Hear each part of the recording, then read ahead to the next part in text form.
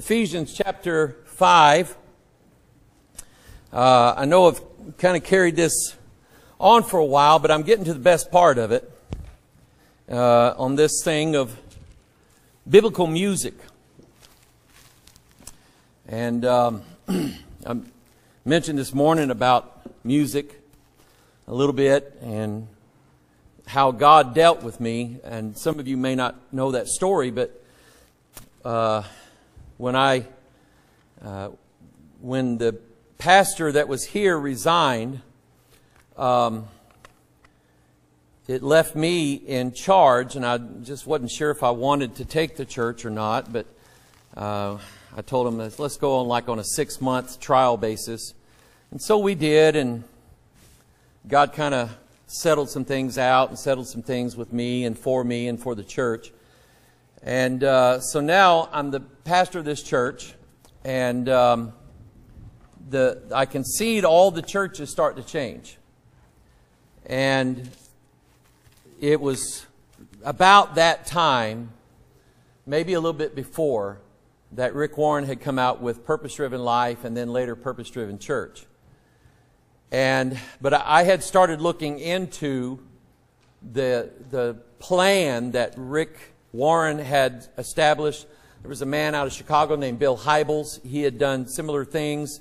They were rebranding the church. They were calling it seeker friendly, which basically is a way, we're not going to offend anybody. Don't worry about us. We won't hurt you.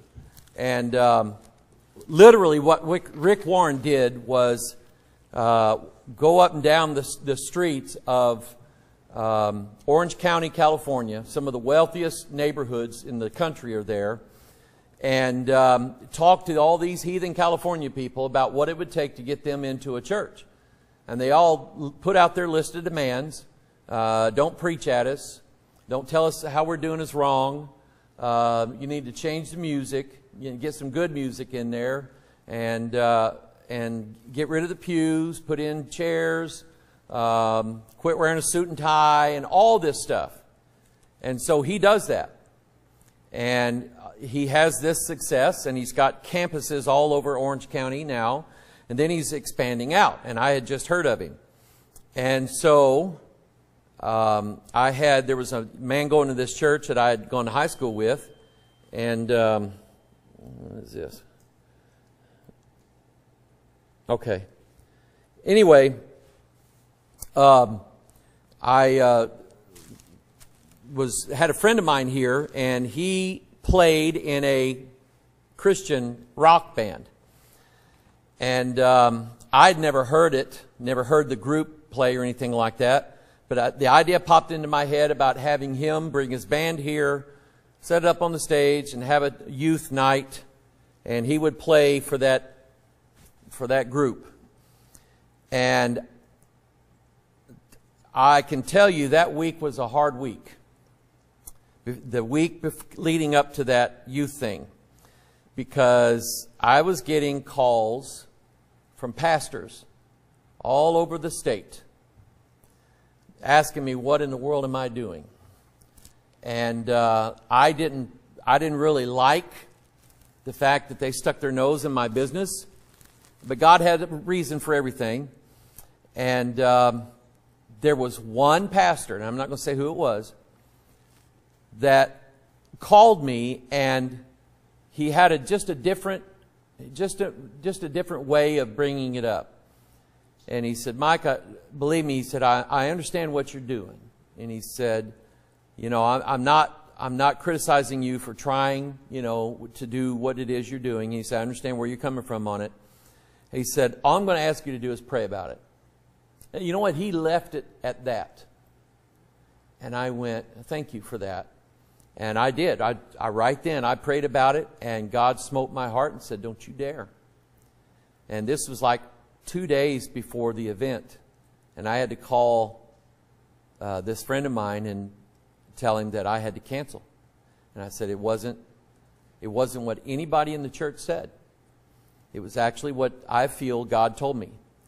And so anyway, needless to say, he rebooked that night to a different place. Lisa and I went out to hear him, And as they started playing, I went, okay, I know what you were doing, God. Because it was rough. I mean, it was hardcore metal rock. It did not have any place in the house of God. And, you know, I say I was doing it for the church or for the youth. No, I was doing it for me. I wanted this guy to think of me as somebody that's progressive and going to move forward with things. And I wanted these things to work that I was doing so the guys in the denomination would say, boy, Hoggard's really doing a good job. And now here's what's funny. Some of the same people that have criticized me about that concert have stood against me over the years on the Bible issue. So I didn't gain anything from them. I didn't lose anything from them except for their fellowship. And if that's going to be the subject you're going to split on, so well. So anyway, it's, you know, that idea of music. It's hard to sit and define what parameters in music would be Christ-like, what would not be. You know, is it the tempo? Is it the fact that we're using rhythm? Is it the lyrics? Is it the absence of lyrics? Is the sound too high? Well, the Bible says play skillfully with a loud noise. And so if you're going to use trumpets, you're going to play them loud. You're going to use, you know, a tuba, play it loud. And amen, Matthew? Play them tubas loud, buddy. And so anyway, I may not be able to define it, but it's like immorality. I recognize it when I see it. Okay? Things that are wrong, I can recognize. The music that's wrong, I can recognize it when I hear it. And you know, what are the lyrics saying? What are they doing? How is the music carrying those lyrics and so on? And so let's get into where we were a couple of Sunday nights. And I appreciate y'all letting me have this last Sunday off. Yeah, man, I was sick. Anyway, Ephesians chapter 5. Oh, let's see, where were we here? Verse 17 goes into this.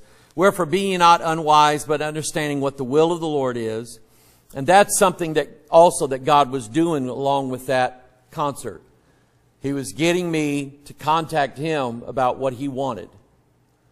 And there was a lot, I can say that there was a lot of personal growth in me during those early years here.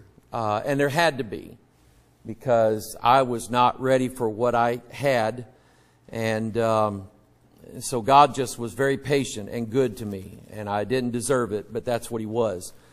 And so God was trying to teach me how to call upon Him and ask His opinion for things instead of asking everybody else's opinion or going on my own. You know, the Bible talks about every man did that which was right in his own eyes.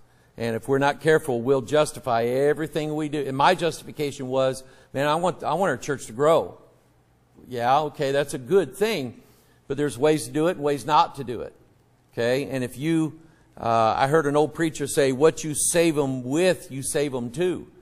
And what he mean by that is if you use unbiblical methods in trying to reach people for the Lord, once you get them in church, you're going to have to continue with unbiblical methods in order to keep them. And at best, just give them the Word of God. And if they can't handle that, pray for them. Maybe God will soften them up some more. But anyway, that's how you do it. Verse 16, redeeming the time because the days are evil. That was also in my mind as well. And I knew that we were living in some pretty bad times. But I tell you what, I'd give the first million of my billion to go back to the 90s. Back before everybody came out. You remember, okay? Remember those days? Yeah, okay. Wherefore be ye not unwise, but understanding what the will of the Lord is.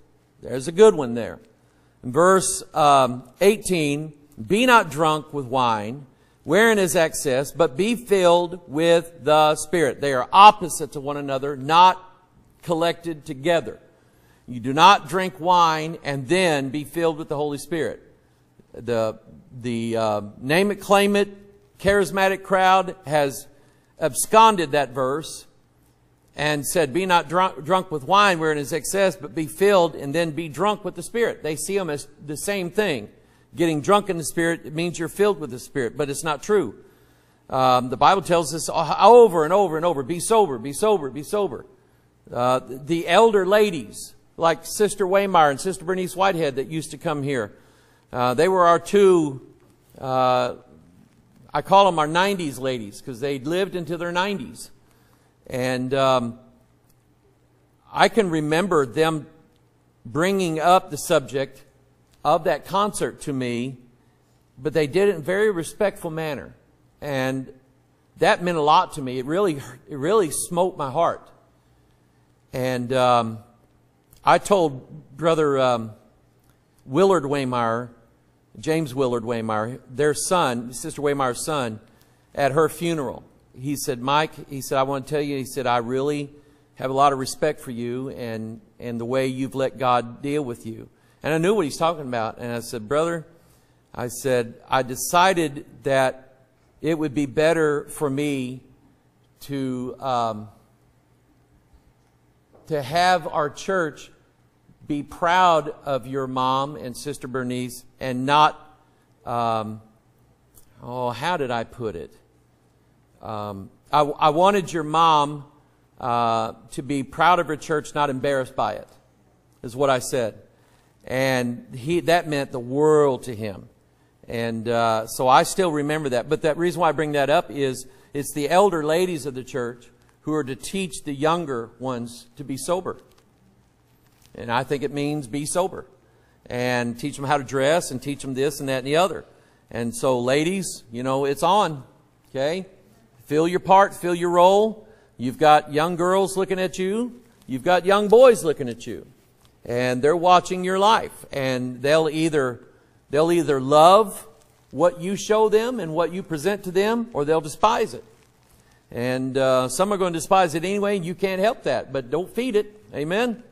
Now and then it says, verse 19, speaking to yourselves in psalms and hymns and spiritual songs, singing and making melody in your heart to the Lord, giving thanks always for all things unto God and the Father in the name of our Lord Jesus Christ, submitting yourselves one to another in the fear of God. That is all one sentence, starting in verse 18. Okay?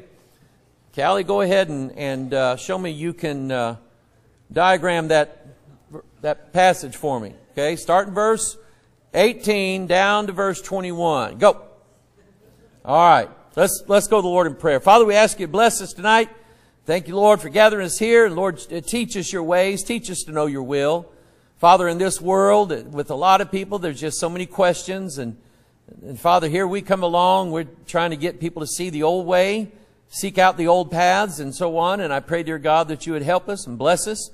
And Father, those that are still seeking righteousness, those that are still seeking truth, I pray, dear God, that number one, we would have it, or at least as much of it as we can have, and that, Father, we can then share it with others.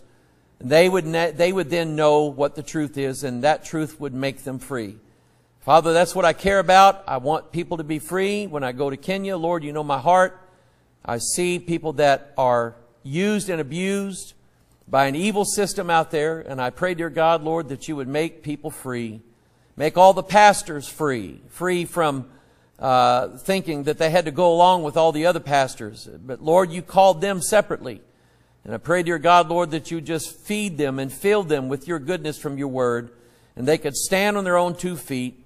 And Lord, you'll bless them for that. And I pray, dear God, you'd bless us tonight as we open your word.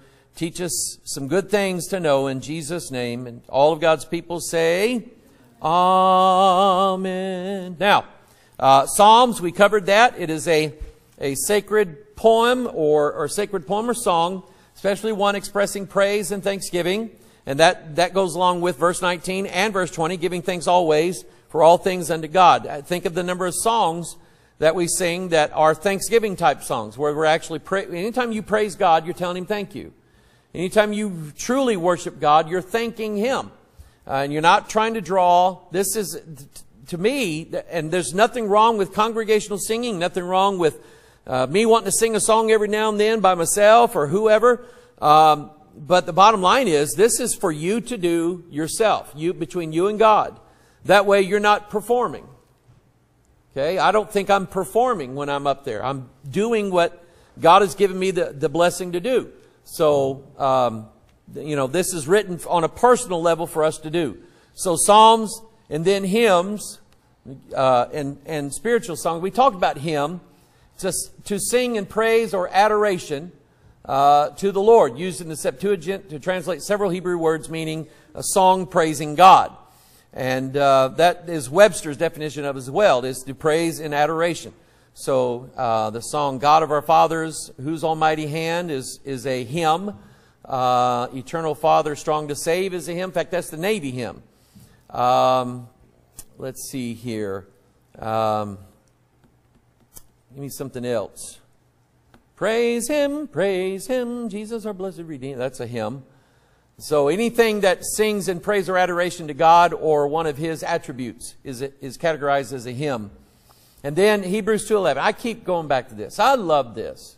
I don't know if I shared this with you a couple Sunday nights ago. Yeah, I did, but this verse 12 of Hebrews 2, jumped out on me one time, hit me across the face, made me cry 6 ways from Sunday, because I got it. This is Jesus talking. And Jesus says, I will declare thy name unto my brethren. In the midst of the church will I sing praise unto thee. And I just lost it. Reading that and thinking, I never thought about Jesus the singer. But I bet He sings a lot better than all of us. Amen? I bet He does. And I'm like, it would be awesome to hear a singer that, number one, could sing in any range. He could sing all 4 parts if he wanted to. In fact, in Ezekiel 1, God's voice sounded like many waters. Okay, not just a faucet, but many waters. Okay, so God can replicate His voice thousands of times over. He could sound like a whole choir if He wanted to. And then to Him never make a mistake, never forget the words, because He wrote them, and just on and on and on. But I never thought of Jesus the singer, and I keep trying to hear it, what it would sound like in my mind, and it sounds too much like me. So I know that can't be. And but I one of these days, when I get to heaven, I just want to sit and listen to Jesus sing His songs. Amen. And again, I will put my trust in Him. And again, behold, I am the children which God hath given me. And the whole point of this is that Jesus is not ashamed to come in this church. That's what I think I told Brother Waymeyer. That her mom should be proud of her church and honored by her church and not ashamed of it. And but Jesus is not ashamed to call us His brethren. Okay? And we're not like I mentioned my Uncle Sonny this morning, we're not the Uncle Sonnies of God's kingdom. We're not the brother that nobody talks about because he does bad things. We're not that person. We are the people that, and there's lots of others. It's a big family. Amen. In Revelation chapter 7 says this, without number, close as I can remember it. So anyway, that's what a hymn represents. Now spiritual songs. You can turn to 1 Kings 4. This is a testimony of Solomon. And the wisdom that God gave to Solomon apparently was more than just spoken wisdom and sitting on a judge's seat, judging and discerning things, like the 2 women that had newborn babes, and one of the women rolled over and in the night and with her baby lying next to her and crushed it and killed it. So while the other woman was asleep, she took her baby and began to feed her baby. Well, her baby doesn't know the difference. They were newborn, and so the next day they come to Solomon. Solomon, you need to help us here. This woman has taken my baby. She rolled over and crushed her baby. Well, she gave me the crushed baby. She took my baby. And then the other woman is saying, no, no, this is my baby. You're the one that did that. And Solomon said, bring me a sword. What are you going to do? And we split it in half so you both have a half. And the mother, who really was that mother, said, no, let her take it. And Solomon said, now I got you. Now I know who you are. You're the real mother. Because the fake mother said, here, cut it in half. Okay? And that's just the wisdom that he had. But notice this. And God gave Solomon wisdom and understanding exceeding much. And largeness of heart, even as the sand that is on the seashore. Think about that. Think what his IQ must have been. There was a phrase I was searching for this morning during Sunday school that I had just learned over the weekend. And it relates to how things work in the natural world as far as, you know, vegetation and human life. And it goes to show you that we did not evolve accidentally. And the phrase is called irreducible, oh, come on. Irreducible complexity. Okay? Now, have you ever seen those little one-celled creatures like in a microscope? And they have a little tail that makes them move around. Has anybody ever seen those? You've never seen it with your eye, but you've seen probably pictures of them. And that little tail, actually, at the end, it spins around. And one scientist got to looking at that, and he's going, that's an outboard motor and a propeller. It's spinning around, and that's what makes that cell move around. It's called a flagellum. And he started looking closer at what mechanism made this thing to spin around off of a tail and move it around. And he discovered that not only could this thing change direction if it wanted to go in a different direction, it could move the tail any way it wanted to steer itself. Now, the thing has no eyes, but it steers itself around looking for food and things like that. And it's also, it also gauges sort of like the water pressure or the pressure of the medium that it sits in. If it needs to move it harder, it can to get out of a certain area. If it needs to move it less, it's got gears. And it has a universal joint. This scientist, I'm not kidding you. He did the engineering of it. He had an engineer help him out. And you look this up, irreducible complexity, and you're going to find this picture. A guy did a diagram of it, and he showed that here's the propeller. Here is the bushings that go around, you know, for the ball bearings. And he said there's a U-joint in there. And he said a thing to drive the motor that runs down in there and spins a propeller. And he said when you get down to it, there's 5 components to this thing being able to move around in search for food. And the idea is if you take one of those components out, none of them work. So Chris, let's say you had an old Dodge. Okay, I don't know how they operate now. I don't know much about motors anyway. But you take it in to service place because the distributor cap's messed up. Do they still use distributor caps? Okay. I don't know.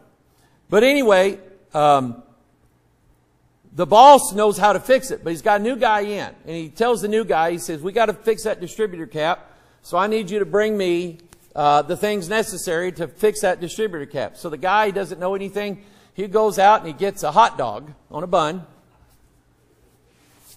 And he gets a light bulb. He gets a horsewhip and a marshmallow and a cup of coffee. And he sets it on the motor. And the boss looks at it. What are you doing? He said, this is evolution. All I have to do is wait for these parts to fall in place, and then there will be a distributor cap. Now, that's funny, but that is the exact same thing that you're staring at.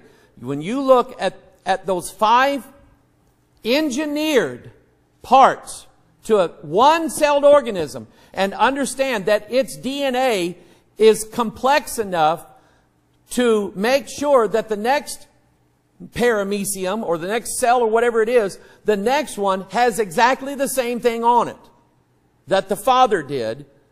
And if it has one part missing, it won't work. It's like having a car without a distributor cap. Will the thing work? No. You can do without the air conditioner. You can do without the dashboard lights. You can do without power seats. You can do without a radio. There's all kinds of things you can do without in a car, but you cannot have a car without a distributor cap. It will not work. No matter how many other parts you keep putting on there, it won't work. Period. It won't work. And that's called irreducible complexity. And you start looking for that in every creature that exists, and you find it, and you say, how then did all 5 of these parts show up on the same exact day so that the next set of paramecium all have that same adjustment to their DNA? How does that happen?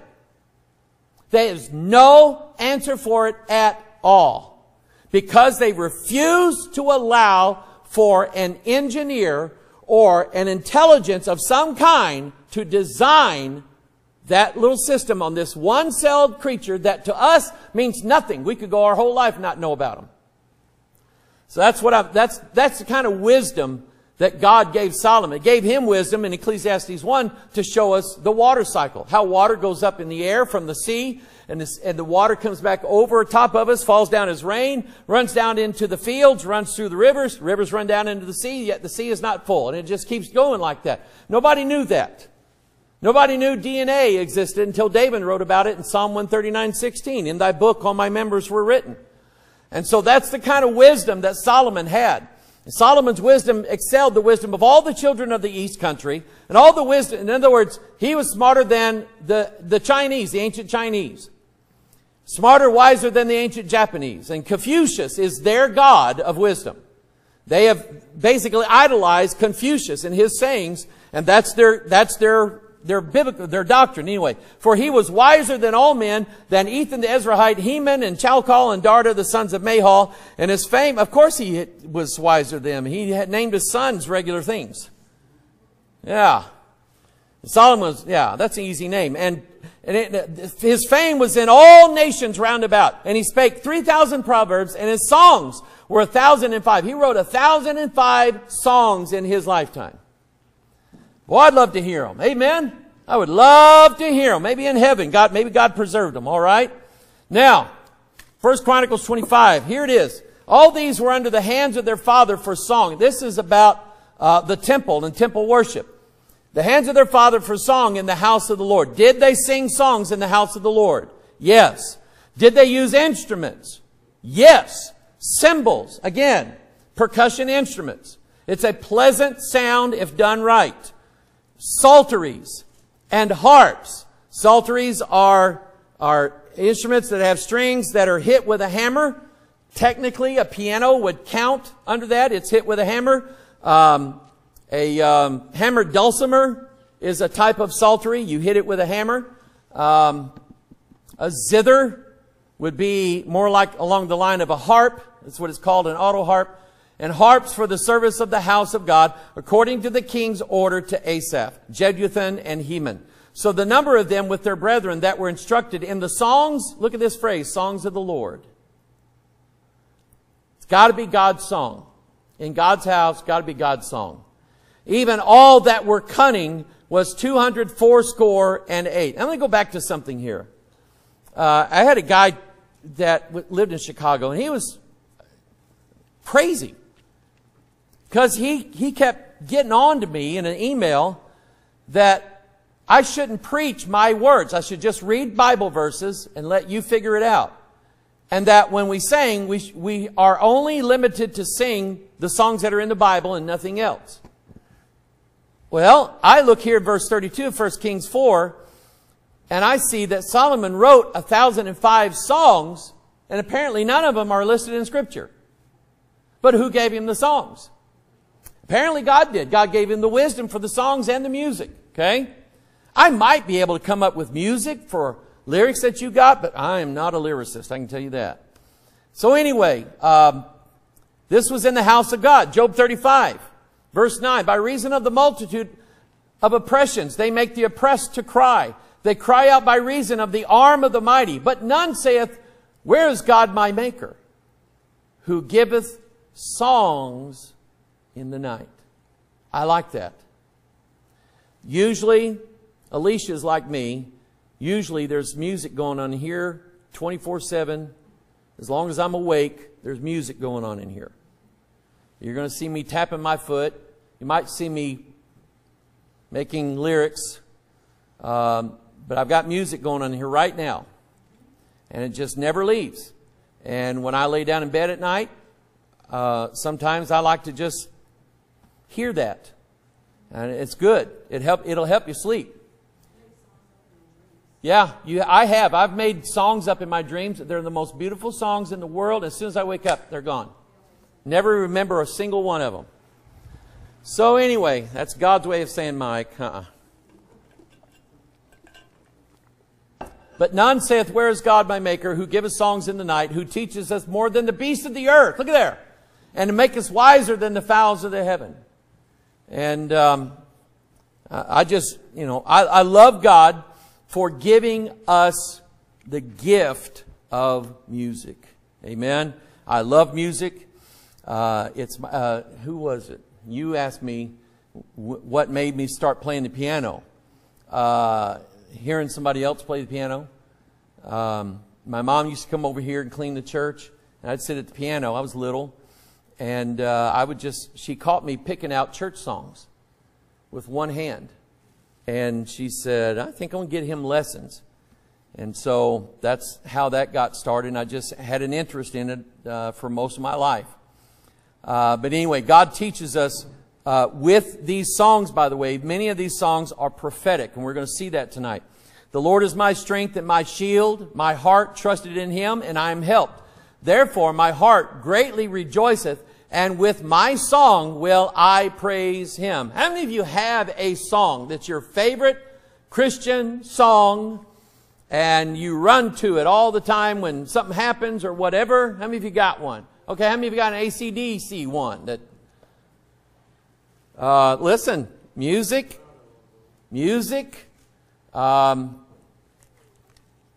Some of the songs written about music back in the 70s.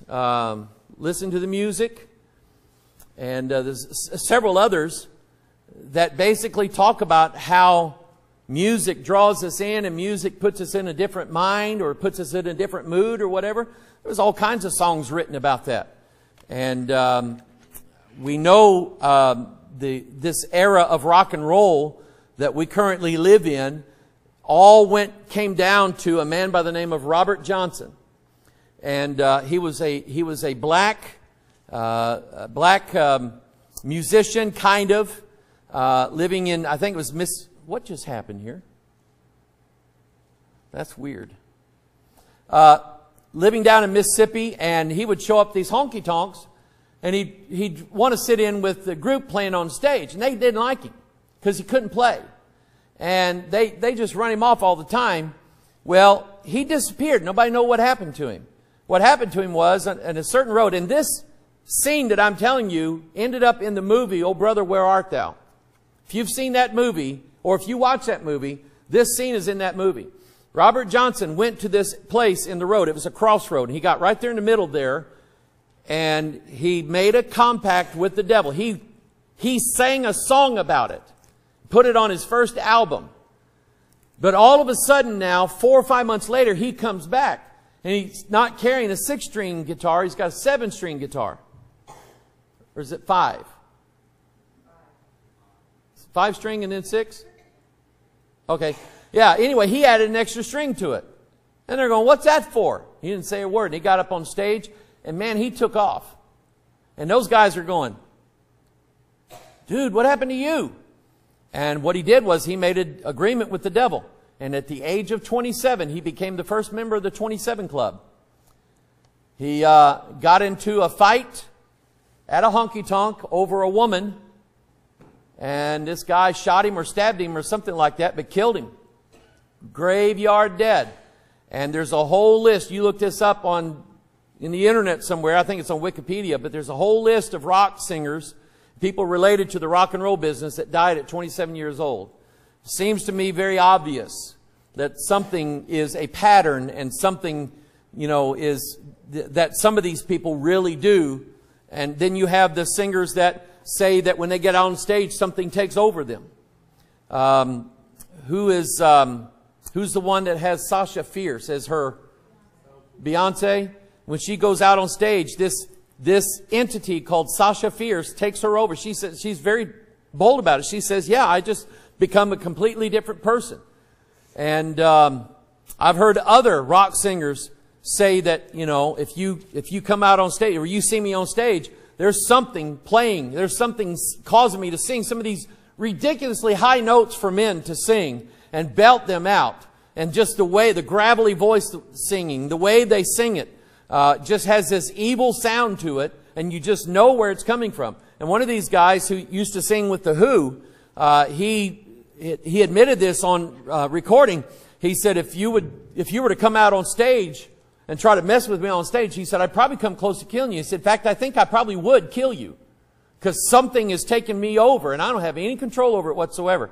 And it's just a lot of testimonies like that.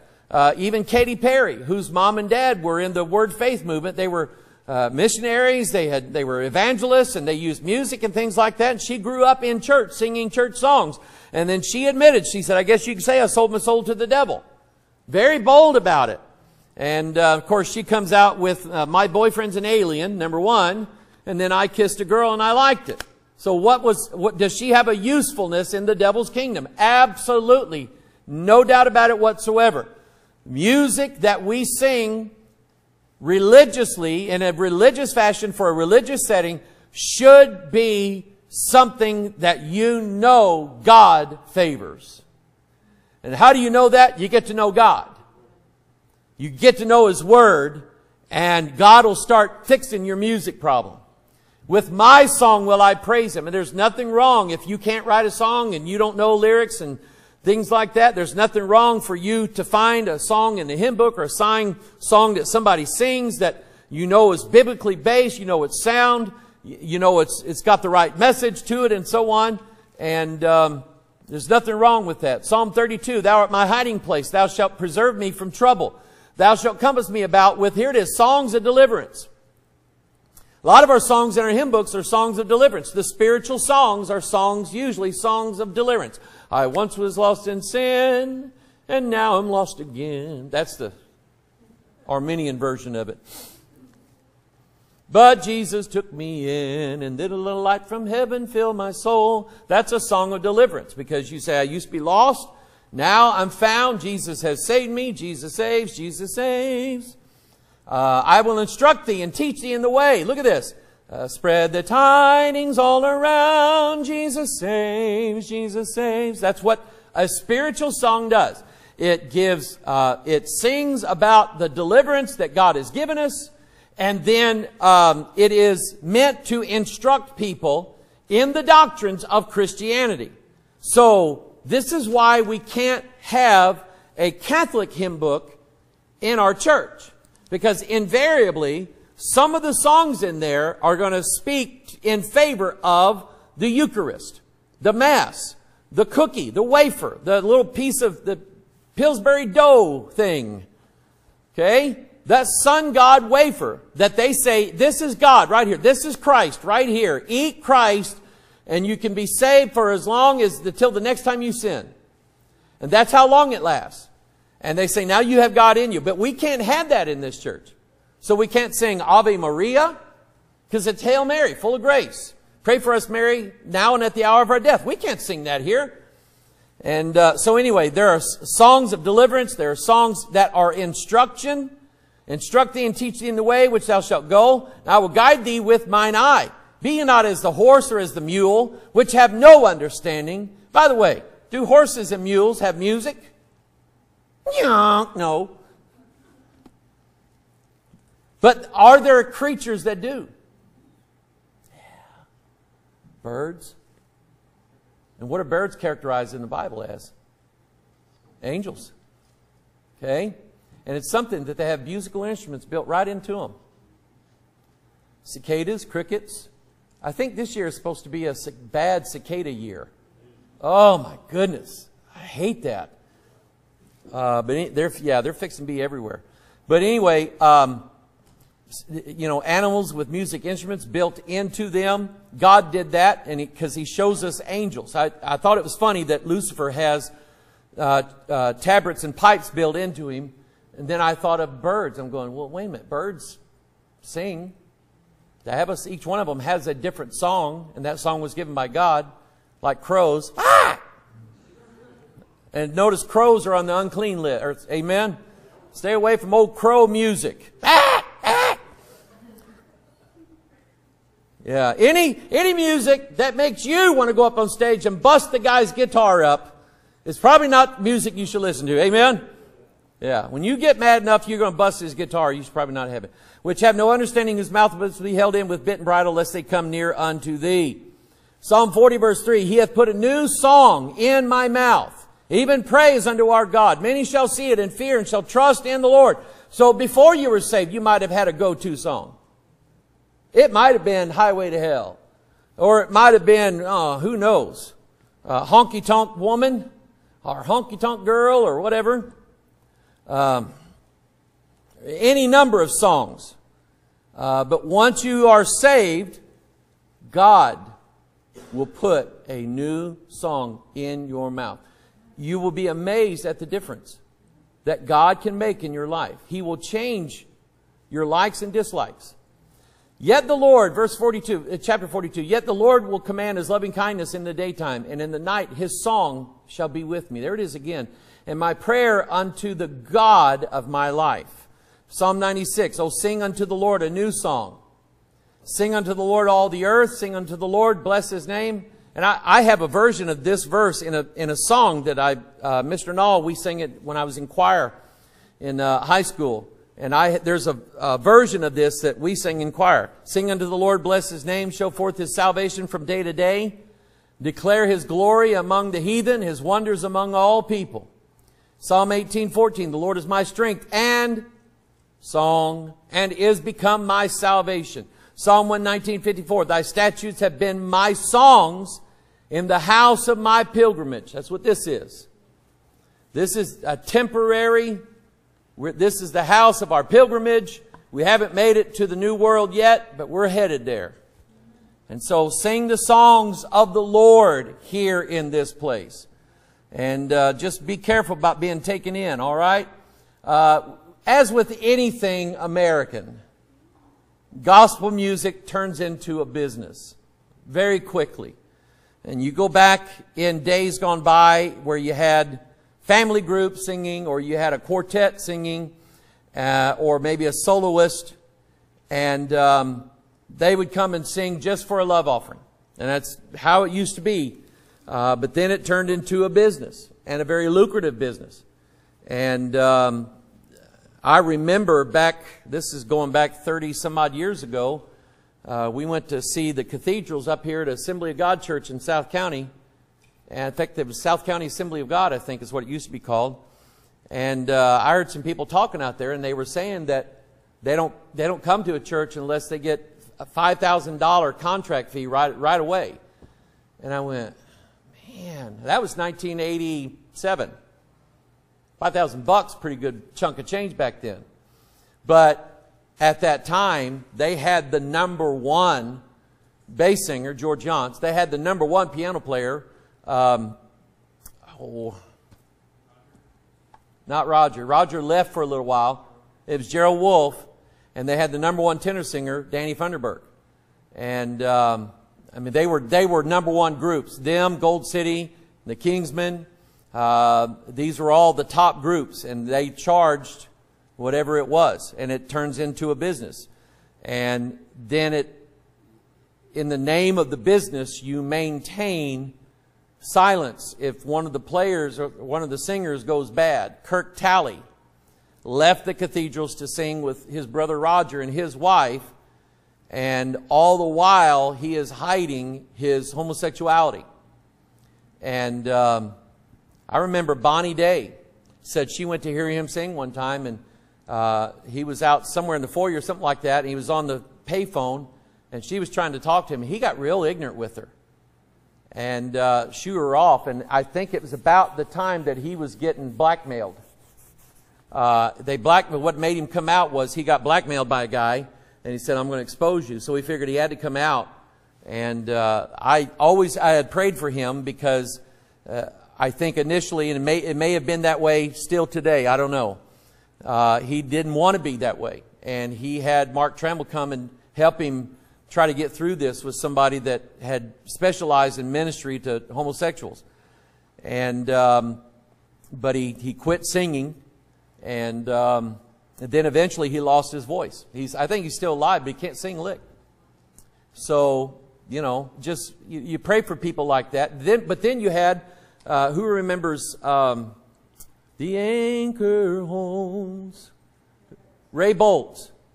He comes out. We went to a concert of his up in Arnold. Pretty good concert. I didn't find anything wrong with it.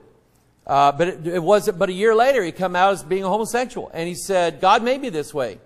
So I noticed that his list of churches going to was Metropolitan Community Church, Metropolitan Community Church. Those were always the gay churches in every city. And he was going there to start out with. Then it started turning into something United Methodist Church, something Presbyterian Church. And I'm going, yeah, that sounds about right. But anyway, that's how it worked. And he covered it up and hid it for a long time. And I had a man that, I'm not going to say who it was or who is related to, but he was related to a preacher, a pastor I know. And he wasn't in one of the top groups, but he was in like one of the top 10 groups. And he was a tenor singer. And he always acted and walked and talked effeminate. Always. And he told us over dinner that he knew of at least 3 homosexuals that were singing gospel music right then, right at that time. And I'm going, I think I got one figured out. He eventually quit. He eventually got out. His dad was on him all the time. You need to get out of that mess. And you pray for him. You don't know who he is, but pray for him. But anyway, the statutes have been my songs in the house of my pilgrimage. Then, now turn to Exodus 15. You got to turn here. This is the gist of where I was going tonight. Now the sermon is going to start. Exodus 15. God forgive me. You folks forgive me. It's just when I get a mouthful of stuff to say, I want to say it. Then sang Moses and the children of Israel this song unto the Lord. Now here's the thing. The songs, this song that Moses sings, and there's another one in Deuteronomy. They are historic. They are hymns in that they praise the Lord. Look at verse 2. The Lord is my strength and song. The Lord, He has become my salvation. The Lord is a man of war. The Lord is His name. Thy right hand, O Lord, has become glorious in power. Thy right hand, O Lord, hath dashed in pieces the enemy. This is a hymn. It's also a spiritual song in that it refers to their deliverance out of the Red Sea and from Pharaoh. But it's also a prophecy. It's a prophecy in song. Then sang Moses and the children of Israel this song unto the Lord, and spake, saying, I will sing unto the Lord, for He hath triumphed gloriously. The horse and his rider hath He thrown into the sea. Now stop and think for a minute of a place in the book of Revelation that has a horse and a rider. Huh? Well, no, before that. God didn't throw Jesus into the sea. And the horse didn't either. Yeah. Revelation 6 and the opening of the 7 seals. The first 4 that come out have a horse and a rider. Horse and a rider, horse and a rider. And then the 4th one has death on it and hell follows with him. Okay? That's the horse and the rider. They're all simmered down into one here. The horse and his rider hath He thrown into the sea. Where is the beast coming from? The sea. Okay? So these are prophetic. Numbers 21:17. Then Israel sang this song. Spring up, O well within my soul. Sing ye unto it, the Bible says. Now turn to Revelation 15. Through this badly damaged Bible. I don't know what happened.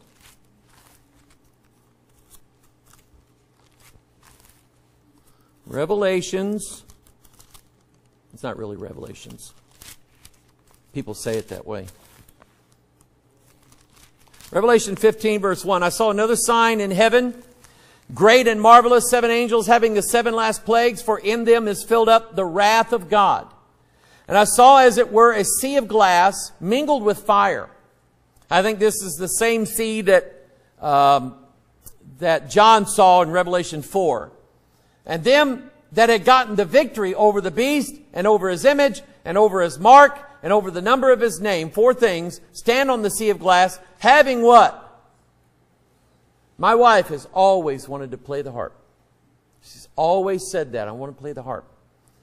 So maybe I'll save up about $75,000 maybe and get her one. Okay? Because they're not cheap. But anyway, yeah, I love a harp too. I like the sound of it. So, having harps of God, and they sing the song of Moses, the servant of God. Which one? I don't know. And the song of the Lamb. There's Jesus singing. Saying, great and marvelous are thy works, Lord God Almighty. Just and true are thy ways, thou King of saints. You know what disturbs me about that phrase there? It's not the phrase, it's what I know in the Catholic Church. They have a Queen of Saints. Mary. Queen of Saints. Who shall not fear thee, O Lord, and glorify thy name? For thou only art holy. For all nations shall come and worship before thee, for thy judgments are made manifest. And all this has to do with music. Turn to the book that comes right after the book of Job. What comes right after Job? Psalms. Or one little kid wrote psalmpasm. Yeah, psalmpasms. Blessed is the man that walketh not in the counsel of the ungodly. I just made that up. Nor standeth in the way of sinners, nor sitteth in the seat of the scornful, but his delight is in the law of the Lord, and in his law doth he meditate day and night. And he shall be like a tree planted by the rivers of water, that bringeth forth his fruit in his season. His leaf also shall not wither, and whatsoever he doeth shall prosper. The ungodly are not so, but are like the chaff which the wind driveth away. Therefore the ungodly shall not stand in the judgment, nor sinners in the congregation of the righteous. For the Lord knoweth the way of the righteous, but the way of the ungodly shall perish. Turn to Psalm 32 very quickly. I'm going to be done here. Psalm 32. I'll show you how important the music is to giving instruction and teaching the doctrines. They have to be right. They have to be in line with Scripture.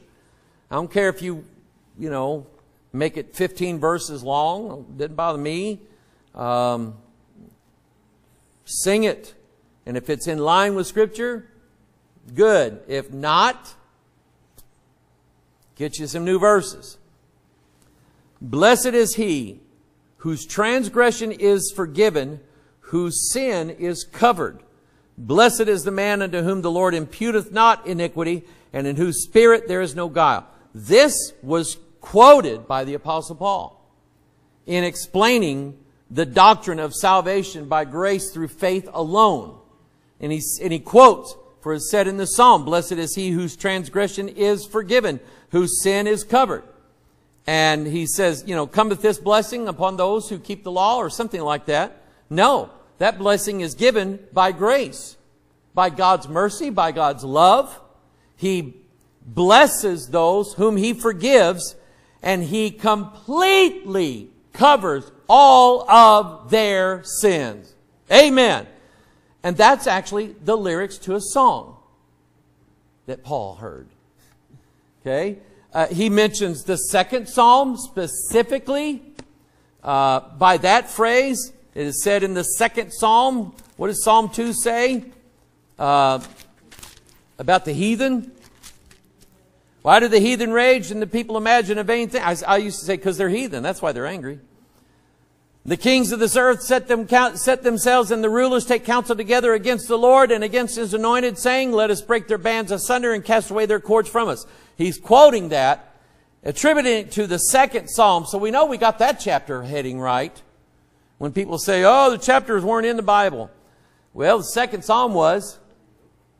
Apparently it's in the right place. It landed in the right place.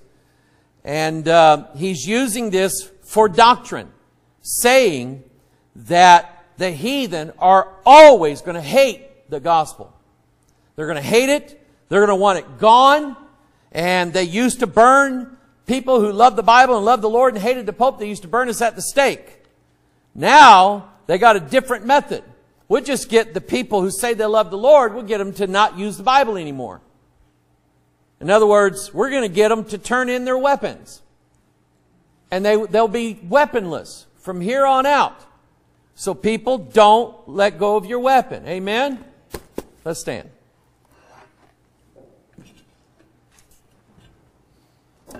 But keep in mind that all of those 150 songs are doctrinal and prophetic in nature.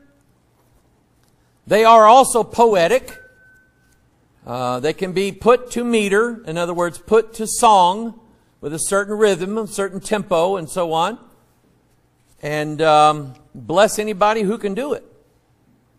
But keep in mind, this is Christian music right here. And God, I just love Him for making music for us to enjoy. Okay?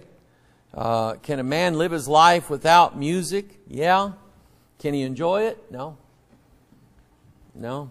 God's designed us so that we lift our voices up and sing. Doesn't matter if you can sing good or not. At some point you'll do it.